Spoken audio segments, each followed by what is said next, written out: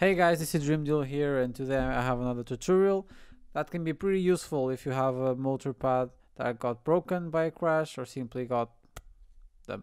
So on this tutorial I'm gonna show you how you can change one of your main motor pads. In this case we're using the mixer quad X, so it goes to 1 through 4 and changes to motor pads that you may have on your FC, that 5 or 6. This is pretty simple. You just have to know what commands you're going to use. So let's go. Okay, in CLI you want to load your mixer. As I've previously said, it's quad X, mine and yours maybe as well. And you want to put the command mmix load. In this case my mixer is quad X, so I'm gonna load this one.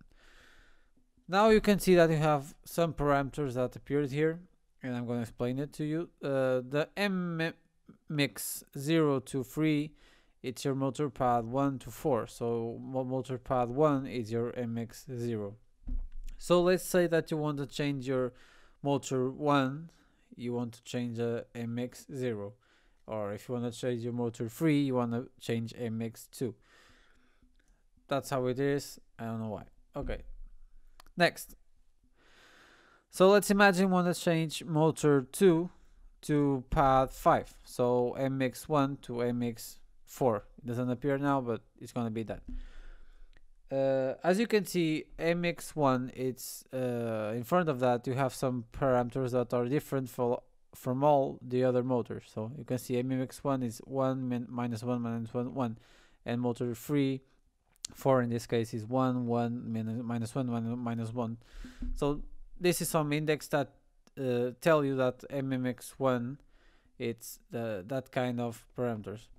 So what you want to do is copy the to mx4. In this case, if I'm putting on motor 5, the parameters of mx1. A lot of talk, but in practical it's simple. You're gonna see.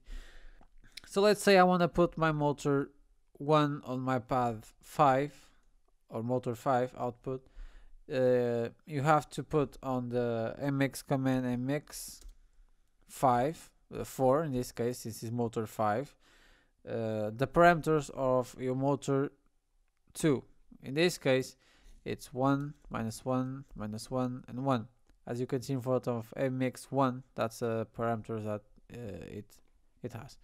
In this case you'll see appearing mx1 minus 1 minus 1 and 1. So now pad 5, in this case mx4, has the same parameters of your pad 2 of the motor 2, in this case mx1, but you can have both of them activated. So you want to 0 mx1. In this case you put mx1 and then you put 1 and following the zeroing of the last 3 parameters, and you can see here that it's now zeroed. But you're wondering, I can see mx5, right? How can I at least see it? This can be useful if you want to put on pad 6. The program will not show you pad 6 since it's not next to pad 3. I don't know why. Maybe on future versions I will show, but if you want to put like a dummy line on this one, you have to put just simply mx5, and as you did to zero out the mx1, just put this one, and now you can see that mx5 appears zeroed and mx2 appears zeroed. All the other ones are activated, right? Simple. Now you're pretty much done, but you want to save this custom mix that you're making. So as you can see, you're using the mixer quad X. You don't want this on mixer quad X, you want this on your custom mix. So you just simply put mixer custom, and that will save you the mixer that is mixed. So I just disabled motor 2 and put it on my pad 5. Pretty simple. So this can save you, yeah, and don't forget to hit save. and you have your custom custom made pad on your FC. As you can see, it doesn't show an image because it's custom. But now with this, your other pads are activated, and so you can use your FC for a little while until it goes da. So that's done.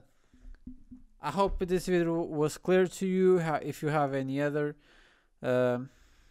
doubts about this, comment, share, and subscribe if you like, if you want more. And if you have any more ideas that you want me to talk about, just say it and I will try and make it as simple as I can.